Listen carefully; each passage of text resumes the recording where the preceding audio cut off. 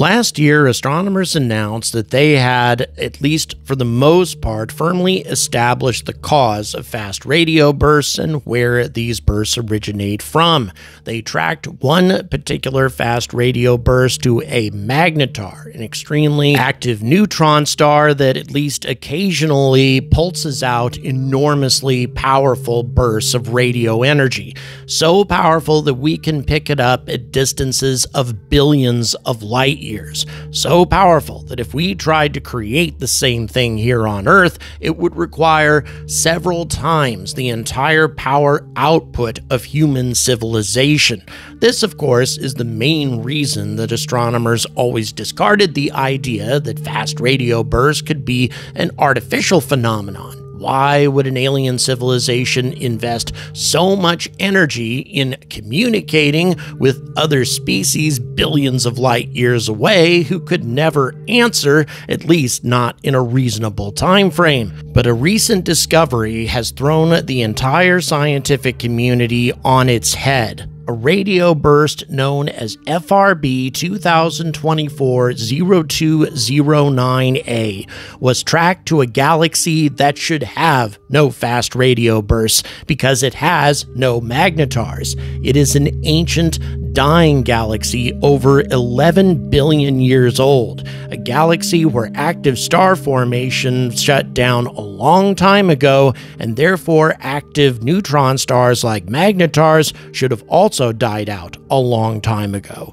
And yet, that is not what has happened. And another astronomer has a different idea as to what could be pulsing out this much radio energy on a regular basis in such an ancient galaxy.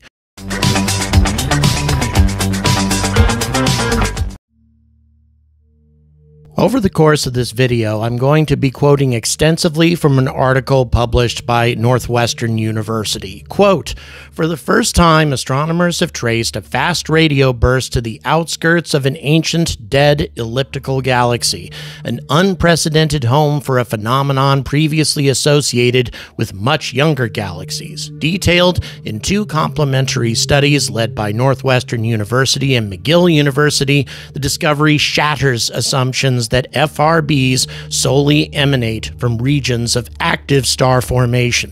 The new observational evidence instead hints that the origins of these mysterious cosmic events might be more diverse than previously thought." Quote, "The prevailing theory is that FRBs come from magnetars formed through core collapse supernovas," said Northwestern's Tarena Eftekhari, who led one of the studies and co-authored the other. "That doesn't appear to be the case here. While young, massive stars end their lives as core collapse supernova, we don't see any evidence of young stars in this galaxy. Thanks to this new discovery, a picture is emerging that shows not all fast radio bursts come from young stars. Maybe there is a subpopulation of FRBs that are associated with older systems. Or maybe, just maybe, according to some astronomers, these are actually originating from an artificial source, or at least some fast radio bursts originate from this source." The alien megastructure concept that you're looking at right now is a structure twice the size of the Earth, roughly, covered in solar collectors that collects all of the solar energy that strikes it. Dr. Avi Loeb has hypothesized that a structure like this could generate enough energy to create an artificial fast radio burst that could fool us into thinking that it's the same sort of FRB that we have observed coming from magnetars. And this may indeed be the case, but why would aliens build a structure like this? What purpose could it possibly serve? Well, before we get to that, let's talk about the host galaxy of this fast radio burst. After the team pinpointed the FRB's position, Eftekhari and her collaborators hurried to use telescopes at the WM Keck and Gemini observatories to explore the event's surrounding environment. In a specialized room on the Evanston campus, Northwestern astronomers have access to Keck, which enables them to quickly observe phenomena of high interest. And instead of finding a young galaxy as they expected, these observations surprisingly revealed that the FRB originated at the edge of an 11.3 billion-year-old neighboring galaxy located about 2 billion light-years from Earth. This may sound like an enormous distance, by the way, but we have detected many other fast radio bursts that originate from even further away. To learn about this unusual host galaxy, the team used high-performance computers to run simulations and found that the galaxy is extremely luminous and extremely massive, 100 billion times the mass of our Sun. This is a bit unusual when we're talking about mass, because even though our own galaxy has at least 100 billion stars, the vast majority of those stars are red dwarfs, which are far less massive than our Sun. A galaxy with 100 billion times the mass of our Sun is indeed enormous, and with many, many stars. It seems to be the most massive FRB host galaxy to date, Eftekari said. It's among some of the most massive galaxies in the universe.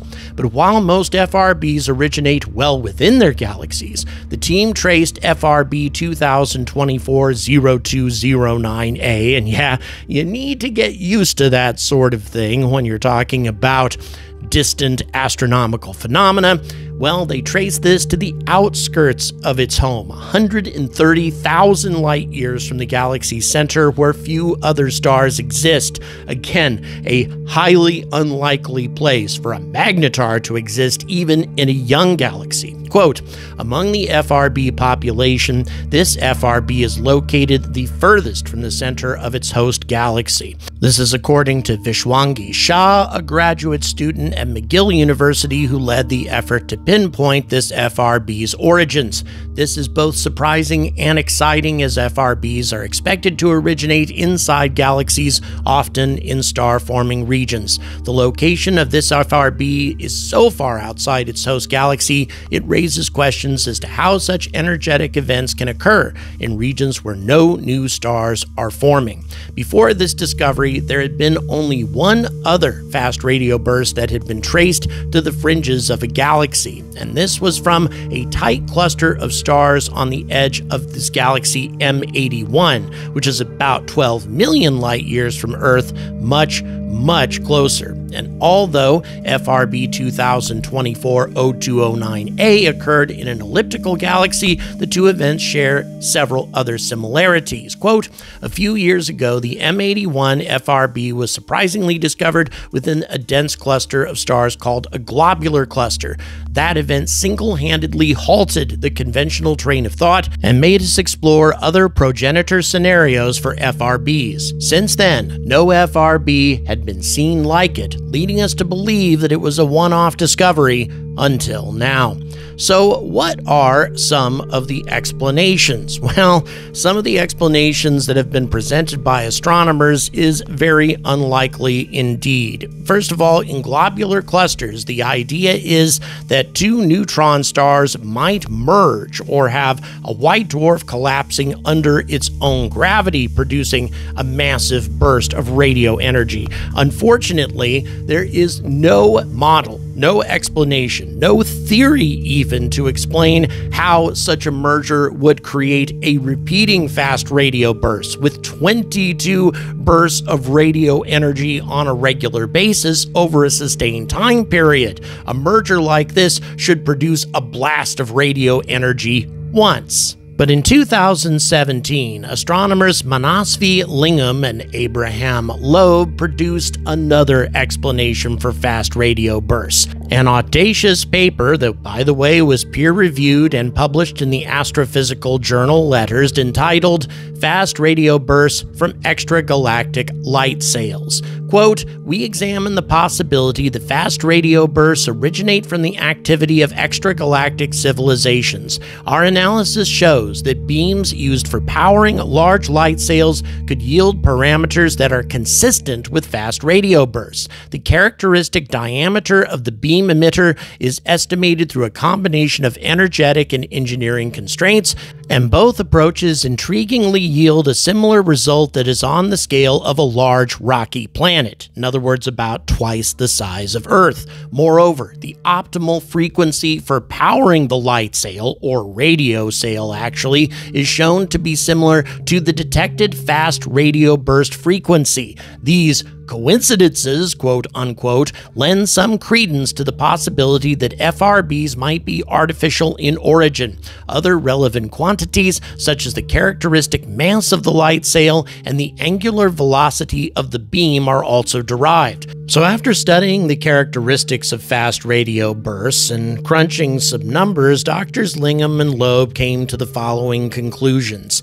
If this is the product of an extragalactic civilization, this is what it might look like. Instead of just being a very brief burst of radio energy, which, by the way, outshines the entire power output of the sun, we're talking a lot of energy here. What we are actually seeing is more of a lighthouse-like beam of radio energy that only briefly passes in front of our point of reference. So it's an ongoing radio beam that is providing propulsion for a very, very large interstellar spacecraft. How large? Well, again, Drs. Lingham and Loeb crunched some numbers and determined that a radio beam with the kind of power that an FRB signal would suggest would be capable of pushing a 1 million metric ton spacecraft up to a speed of 50% of the speed of light. If the spacecraft were lighter, then of course the velocity could be correspondingly higher, perhaps approaching 90 or 95% of the speed of light, where relativistic time dilation begins to take place and the passengers age far more slowly than the universe around them. Again, these are just general numbers, but very interesting when you consider the implications here. An ancient and advanced alien civilization would definitely have a need to travel from star to star, especially if we're talking about an ancient galaxy where stars are starting to die out. Indeed, intergalactic travel might become a necessity for civilizations like this as their galaxy begins to die out completely. And if you're traveling at high relativistic speeds, traveling from galaxy to galaxy in a single lifetime suddenly becomes a possibility. And also, another very interesting feature is the fact that the frequencies of most fast radio bursts correspond to ideal frequencies to push light sails. If the frequencies were even a little bit different, they would not be quite so ideal for such a useful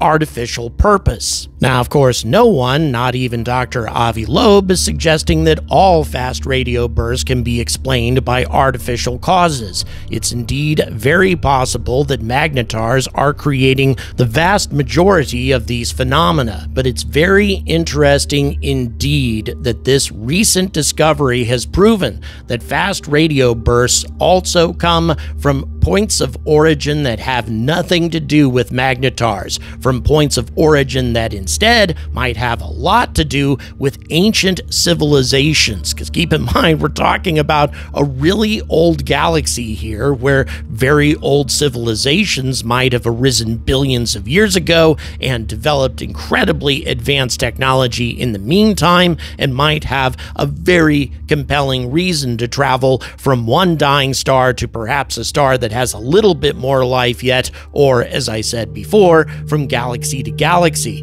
But why would we pick up these phenomena all over the universe? Why would such vastly different civilizations and alien life forms develop such similar technology? Well, it could be that all of these civilizations have figured out that this is the best way to travel close to the speed of light. If you're using fission, fusion, or even antimatter drive, you still need to carry an enormous amount of fuel, far more fuel than you have payload, in order to reach speeds anything approaching 50% of the speed of light. Whereas if you're transmitting your propulsion from a source that's twice the size of the Earth, and therefore has a correspondingly enormous amount of energy at its disposal, it's a lot easier to push massive payloads up to extremely extremely high velocities. And as I said before, it may be possible that many civilizations have figured this out and all use similar technology.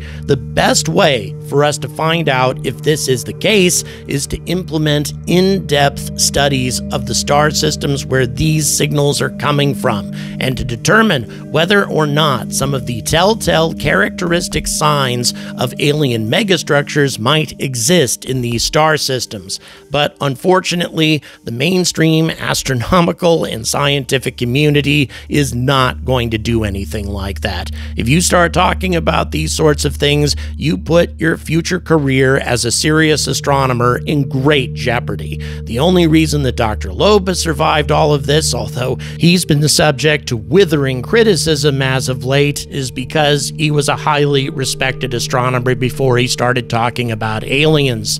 A new emerging astronomer just having recently graduated would absolutely be committing professional suicide if they started talking about aliens. And it is this prejudice that makes the search for extraterrestrial civilizations a very difficult task to begin with, that much more difficult. Thank you very much for watching. Please don't forget to like and subscribe, and also please support Digital Voodoo, who created all the music and the incredible animations for this video.